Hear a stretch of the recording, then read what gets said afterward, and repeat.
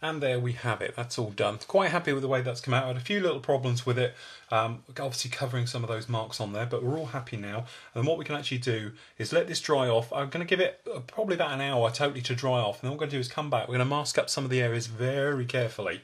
And then once we've got them masked up, what we can do is we can give it some different colour panels, things like that. Now, if you wanted to, you could overcoat this, obviously, with any type of acrylic or enamel paint once this is totally dried. Another thing you can do is obviously give it a lacquer coat to make it nice and shiny. Now, technically, there's two ways of doing this. You can either spray it on. The trouble is, if you ever spray it over the top of alclads, you tend to lose this lovely sort of metal sheen that you get with it. It's probably because when you're airbrushing, you get sort of more of a satin finish, and obviously this is very shiny, very glossy. Now, we're not looking for chrome on this per se. Obviously we will do around the nose ring, so that's why I'm quite happy with this sort of lovely shiny metal look. But I still want to dull down a few little areas to give it some weathering, and then obviously when we're totally sealed up and done, I'm going to come back and we're going to paint the spine and the tail black. Okay, so you can see this had a couple of hours to dry totally everywhere, and that makes the alclad totally handleable. If you don't let it dry totally, what tends to happen is you tend to take off a layer, if you like, a little lift of the paint. So giving it a bit of time allows that a little bit more. So what we've done, we've sprayed, masked up and sprayed the nose ring with chrome, alkaline chrome. And then these light patches you can see around it, perhaps got these ones down the back here. That's basically the actual dull aluminium, which is just like a flat aluminium colour, and obviously we've done one around the front here. So what we've got some Tamiya tape. I like to use Tamiya tape, and all we're doing is just peeling off areas, back of the hand, give it a rub. Okay, peel it off, and again twice. And what that actually does is just take the grease from your skin, and then it places it onto the tape, and it just takes the edge off of it, and it stops it pulling the surface of the alclad off. So we just do the same again. And all I'm doing, I'm working around the actual model using references which we've got, which obviously if you're watching the DVD, will be on the DVD. If not, there's various ones all around the net. Just pop onto something like airliners.net is a good one, and you can see those. So what we'll do, we're just going to cover this. So what we're doing, this one here is going to be the gun on the nose. And for that colour, what we're going to do is use dark aluminium. So what we've actually used, we've used polished aluminium, dull aluminium, and then we're actually coming along now with this colour, which is the dark aluminium. So with all, same as we've done all the others, good old shake of the bottle. Okay, in.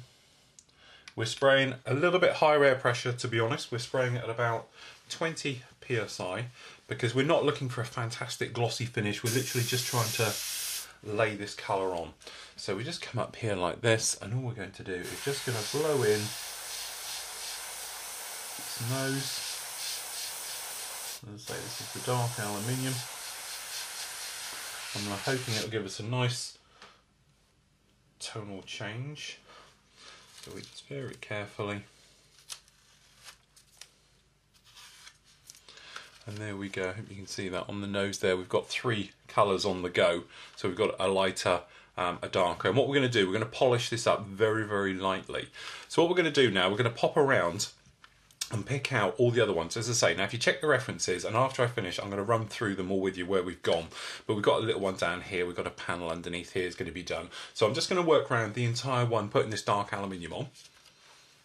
Okay, so you can see we've masked it up. All we've done, we've put tape down the spine and down the other side. We just used some scraps of A4 paper just to protect the wings. Because what we're going to do now is put this black spine on. Now, you could probably just use their gloss or whatever, but I'm going to use acrylic. Now, unfortunately, I'm actually out of gloss black or semi-gloss black in Tamiya, so I'm going to use flat, and then what we'll do, we'll overcoat this with some clear gloss just to give it a more glossy, nice finish.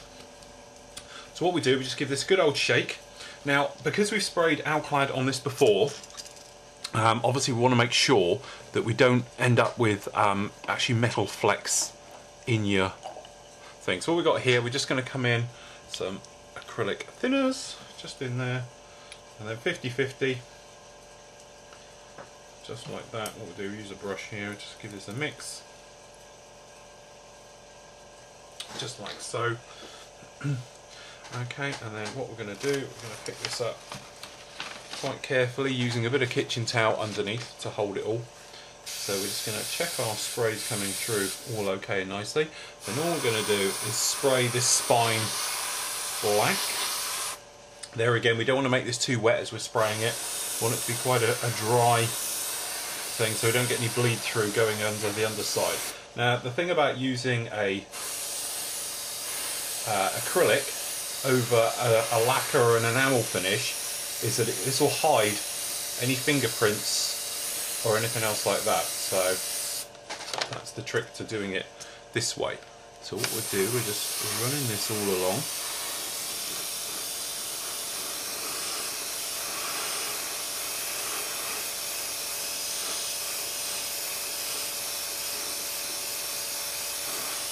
Nice black tail. Make sure you do the top of the spine and around absolutely everywhere.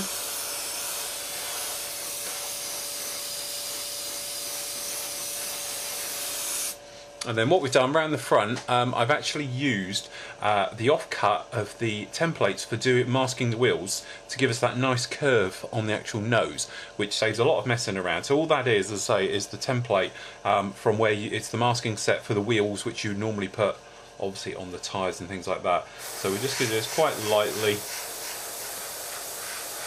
obviously at this point, running it all along. To do this back area in black.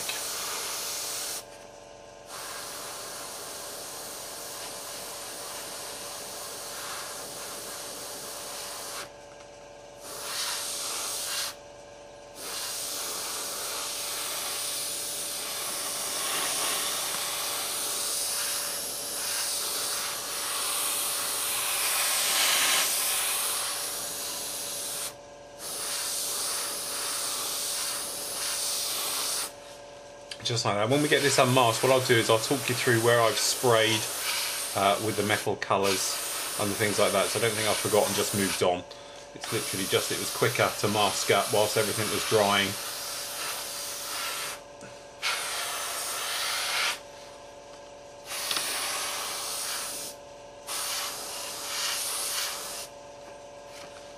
There we go, quite happy with how that's going. So as long as we're happy, we're black absolutely everywhere.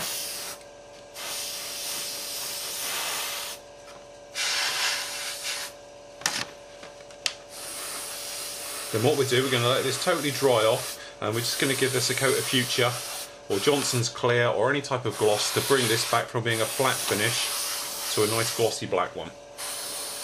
Okay, so there we go. That's the black spine on. Certainly brings it all to life.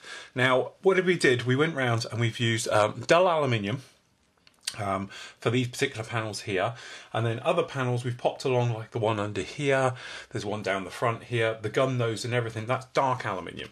So between all three colours of it, it just gives us a little bit of a break, and we've got dark aluminium going along up here on the spine as well.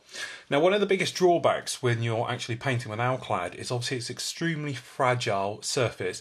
It will show fingerprints and you can rub through it extremely easily unless you're going to build up coat after coat after coat, and this, to be honest, has had 3 coats. So the way to protect that is to obviously give it a clear coat. Now the drawback is if you just come along and was to spray this nice metal colour and very fine effect that we've got will be lost, because it will give it more of a satin finish, or definitely a flat finish, and then that way we've ruined the metal look. One way to get around that problem is to actually come along, and we've got some Johnson's Clear here, and I've just got it in a cup, and then what you do very sparingly, literally we just put a bit in between and we lightly brush a coat of this right over the top. Now, when I say sparingly, we just want a very thin coat of this on. Now, the great thing about using this particular Johnson's Floor acrylic gloss here is that it's self-leveling, so it will level and give us a very nice shiny finish. So if we just pop some up here, and because it's self-leveling and all those bits like that, it will give us a lovely finish without losing this nice metallic metal effect. Now the best thing to do, as I say, is to put on very thin coats, and if you get little air bubbles in it, just give it a few little flicky movements to get rid of those, and it will glow. And what we're going to do, we're going to pop it up this tail as well, just like so, and we're just brushing it absolutely everywhere along the spine. And there we go. Now if you do notice a run that perhaps you missed before or something like that, then it's quite simple. Just put a little bit more on the top of the actual floor polish you've put on before, and what it'll do, it will melt through and get to the other side. Then all we do, just keep it moving, and when you're happy that you can't see any bubbles or brush marks on it, then you can just stop. And there we go, that's on the side there like that. So we just turn over, and to be honest, I've actually done the underside, that's why I'm handling it. But until then, until this is on, I don't like to handle it. But we're just going to put it down this side as well. And just keep your, don't overload your brush at all. Just keep it very nice thin coat of this we want on. We don't want any thickness to this. We don't, because obviously we don't want to fill up panel lines and things. Now the tail obviously is a flat paint, as we said on here. So we'll put a little bit more up here, and that will just make it a little bit more glossy and a little bit easier to decal onto. So we just pop it down the back. But as I say, just keep your flicking over it, and all you'll do, as I say, you'll just pull any excess you've got around off out the way. Just like that. So we just got to do this nose area. And what it will do, it will just give it a deeper, glossy luster to it, and it will just help it get that more metal effect. But as I said, if you was to try to do this, certainly with a airbrush, the gloss on, you won't get quite as a nice finish, I suppose. So there we go. I'm quite happy with that. It's on. Obviously, look for drips and runs. So we've just got to do this wing now. So I've got a little bit too much on here, which I've done deliberately. So what we're doing, we're pulling it around to all the areas where we're going to need it. So we're just making sure we've got flaps. And what we're going to do is just drag it one direction, as you do with your gloss work, to the front. And then we're just going to take some of that off, brush it out on the clean paper underneath. Okay, and then just come back. Take some more off onto clean paper, okay, and the same thing. So we're just going to pop around those, okay, and we're just taking it back now. And that will self-level, already dry on this wing. Don't go around grabbing it heavy, because obviously you might end up with a few little marks, but we just do underneath here as well. Okay, so there we go. This is all now dry. Obviously it's been left overnight with all types of Future. If you're using Future, it's best to leave them completely overnight to completely go hard, because it looks like a gloss and it works like a gloss, i.e. if you've got your fingers on it, sometimes it can go soft. And obviously because we're going to be putting solvents over the top of it, if it's not completely cured, it defeats the object and it sort of rehydrates or melts, so to speak. But once Future or Clear is totally dry, it's a really rock hard and not a lot will actually get through it. So as you can see, nice black tail.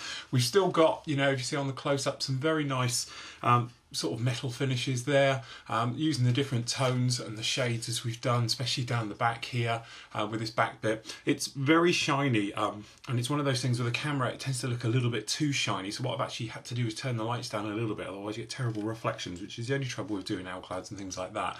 But obviously you'll see it better in the sort of final photos, but on the close-up you can get a real luster for that metal finish. And that's the beauty with clouds. If you're going to use anything else, and I know there's things like rubbing powders and things like that, but you don't tend to get an easy finish like this. This is literally, you put it on and away you go. But as we said, it's all in the preparation work.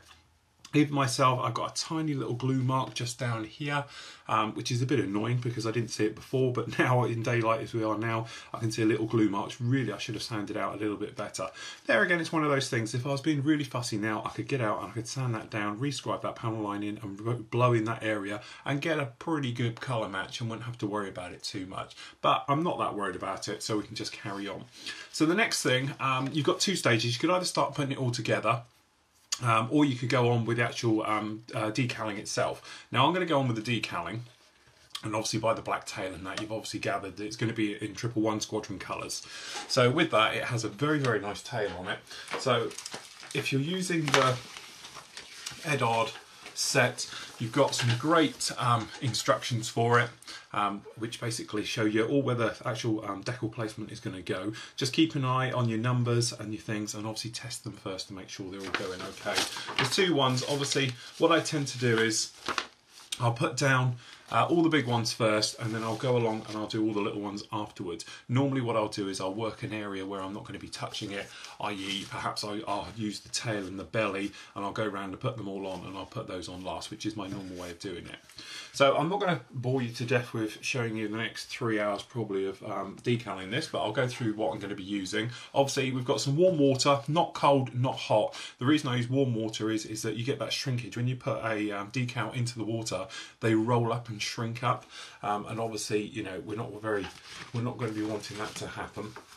So what we can do, if I just show you one on to give you an idea. With me, it's all personal choice again. I like to start on the bottom.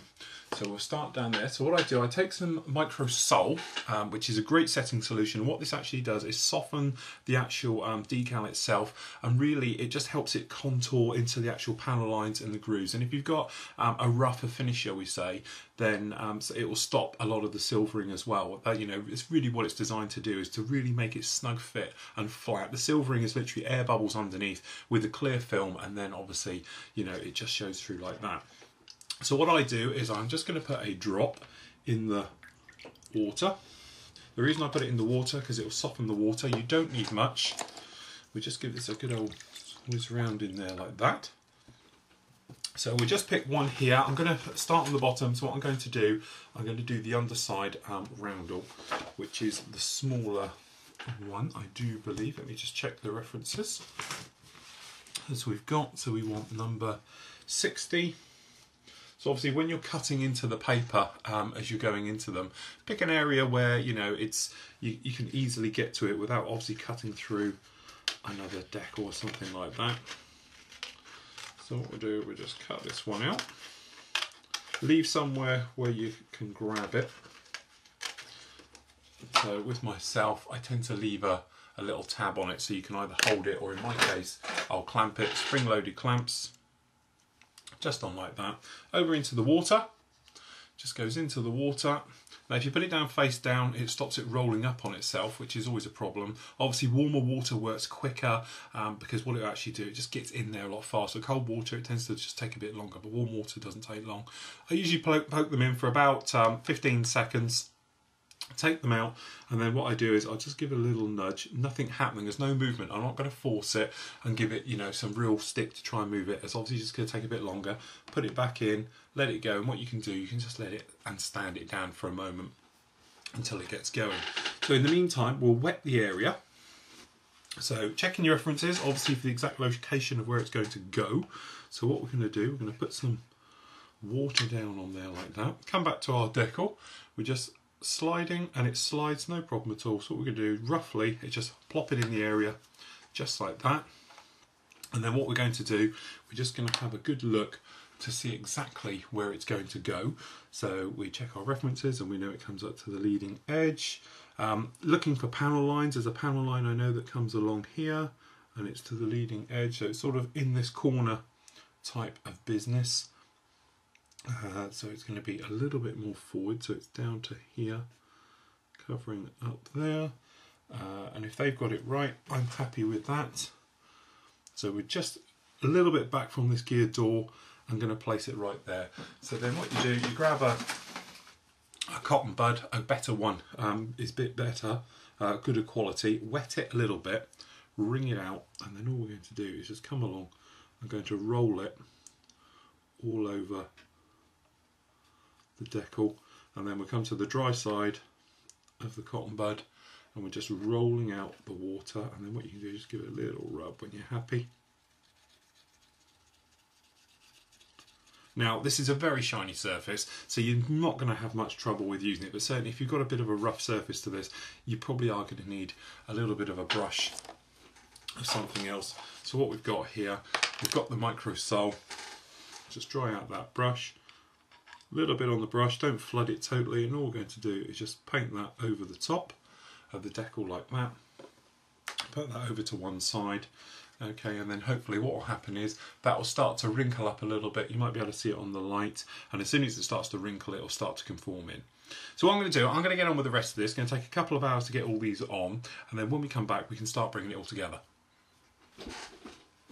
Okay, so we've moved on a little bit. Obviously the decaling is all finished now. It all came together very, very nice, and obviously the decals, because they're from Cartographed, you know, it's a name you can really trust with this type of thing. They're very thin, but very tough. They go on, they conform extremely well. Had no trouble absolutely anywhere at all. The only thing that's slightly a little bit iffy is the walkways as they go down. I'm not sure if they should be sort of square on this end when you can see it here, if it should be square with the actual aileron on the end here, or if it's right it should scoot up, because you look at different references and they've got different sort of ways of doing it, and certainly the ones in the museum, some of them don't even have walkways at all, so you know, but that's obviously a personal thing. The wash that's gone on here, I've already washed it. I've just got its part to take off of the wing. Obviously I'm not going to bore you to death for showing you washing every time. But basically what I've done is, I haven't used the black.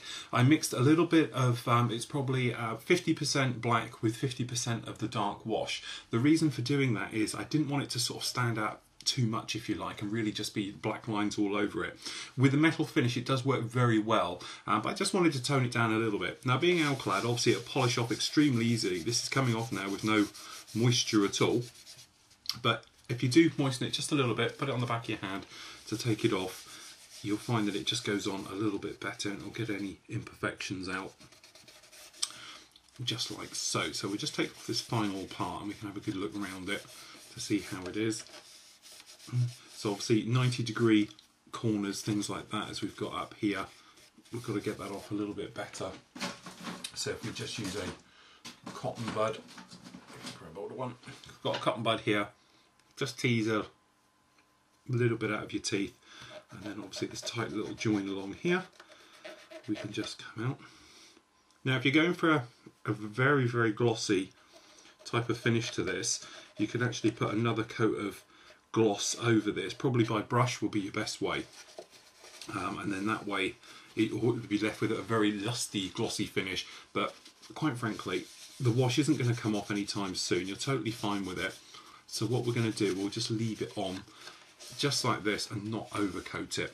So we just check we haven't missed any bits where it's coming off.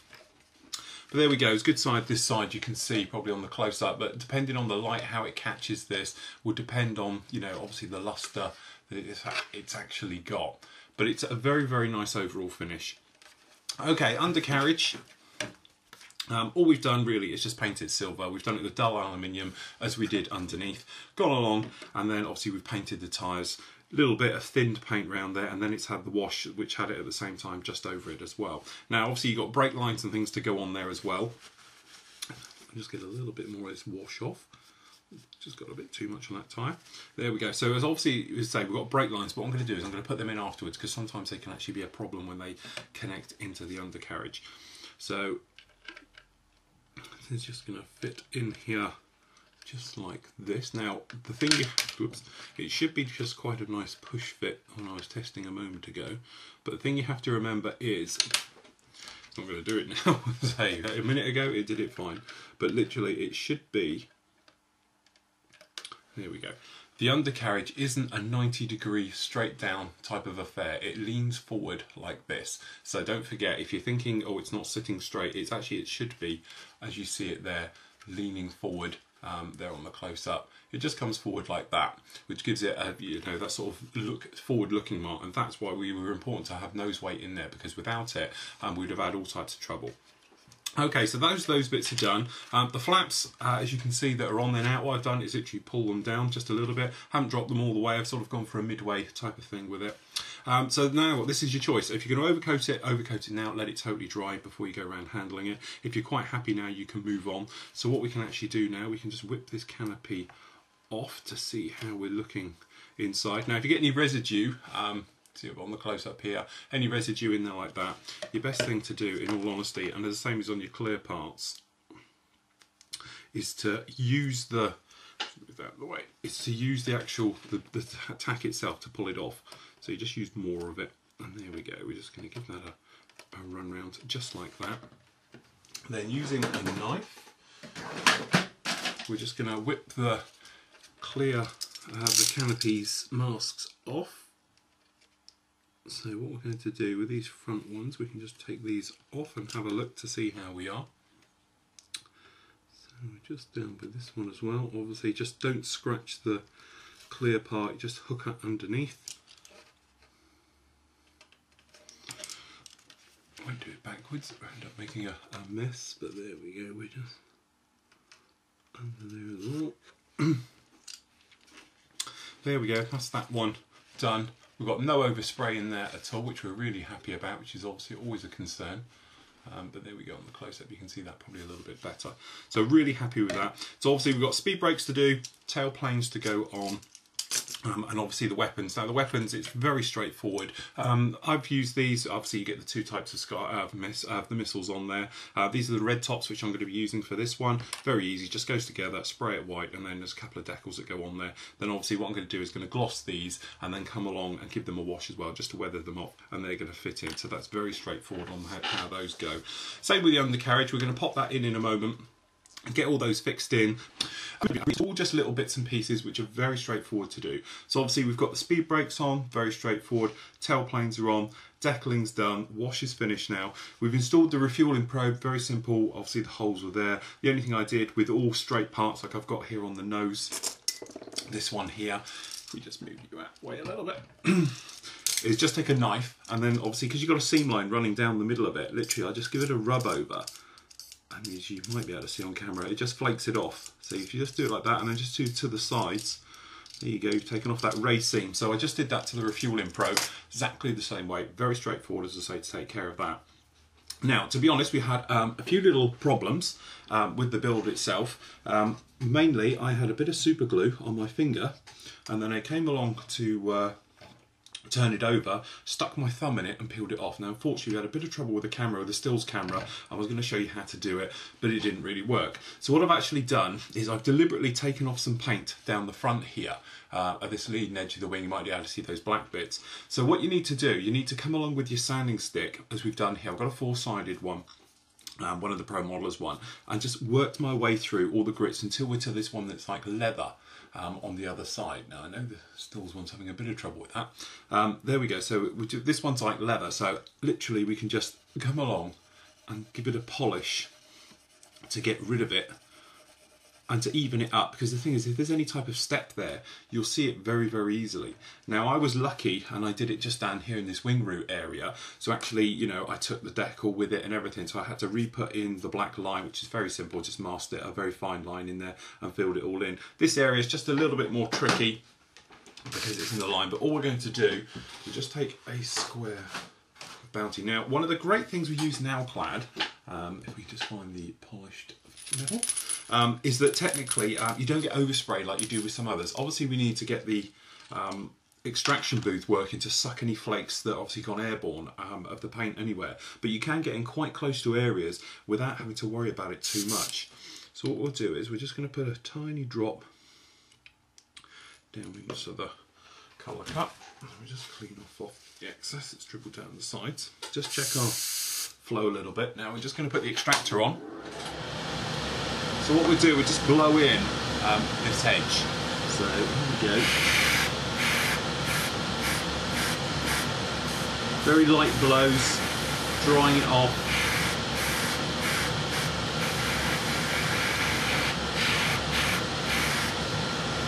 There we go, that one's done. So we just flip it over and make sure we're all okay for the underside area. Same thing again.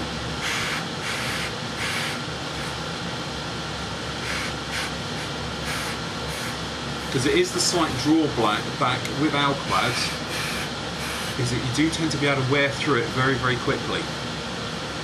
So we'll just do a tiny bit of repair work to the leading edge, as we've done there.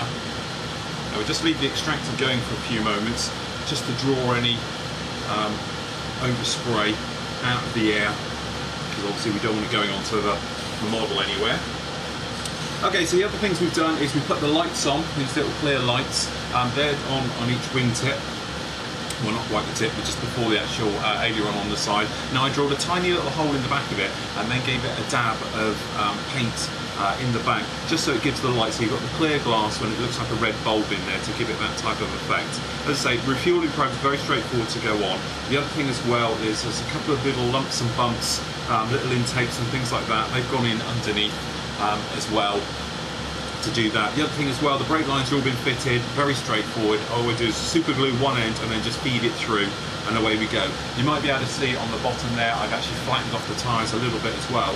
Now the only drawback to that was that it actually turned it into a little bit of a tail sitter and sitting back, and it is extremely close, hence it sits on its tail like this. It's that close of being it, and then obviously with the canopy on, it takes care of that bit just like that. So what we're going to do, we'll let that dry off and then we can do the final reveal.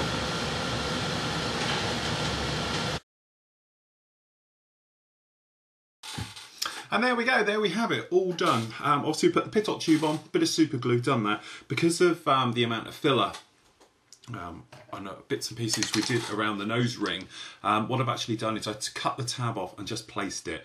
And then obviously we've got the different shades in there just like that, so that shows that off quite well. Been around and just touched up a few little areas just with a little bit of silver paint, perhaps where we'd had scratches and things like that occur. But there we go, a really, really nice kit to work on. I still maintain it's probably Airfix's best one to date. Obviously they've got new stuff coming down the line now, but certainly from my point of view, it's one of their last, you know, when it was originally Airfix, but before obviously Hornby took them over, and their latest and best kit. Obviously there's lots of guises around with it. You can buy it as a Phoenix one where you get all the resin parts with it, and certainly obviously Edard are doing it, and then I'm sure very soon will come along the F6 version, which has got a slightly different belly.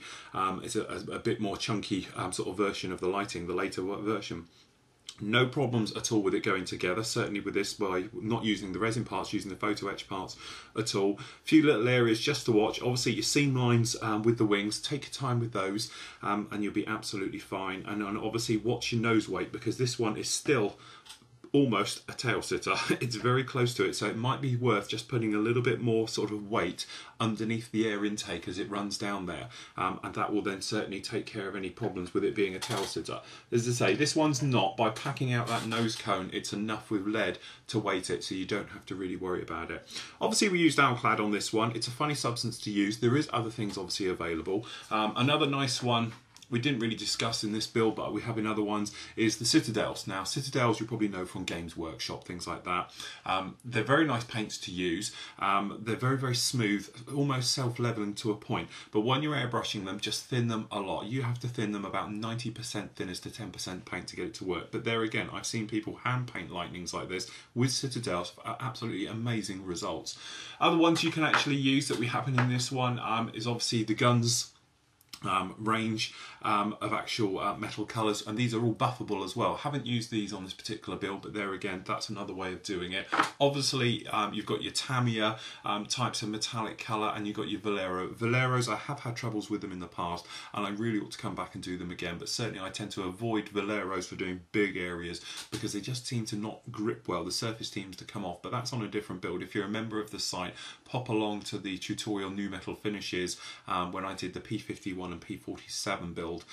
It's not available as a DVD, it's members only, but that one, it shows the complete mess that it made with that type of build. But there again, as I say, we've got around the problem by using Alclads. Gloss black on first. I know this isn't totally necessary, but it gives you a nice base to work with, and when you've got that down and it looks good, then you can go over it and just see how it's going to be. Certainly picking out some of the panels over on the detail camera. As you see, we went around and picked out those different ones. We've got the engine colour on the difference back here, and then certainly on the belly area you can see that it's different types of metal effects, giving really different types of sort of tonal changes and colouring, and that's what it really needs. Obviously we did it on this area back here on the spine. It looks lovely in 111 Squadron's markings with the black spine and tail, and with the yellow, works every time with the lightning bolt. Little things really, as I say, just to watch out for. Really, wing joins, nose ring, just take a bit of time getting those right. The rest of the kit will fall together with no problems at all. I really hope you enjoyed the build. I know I certainly have enjoyed this one, and I'll see you again next time.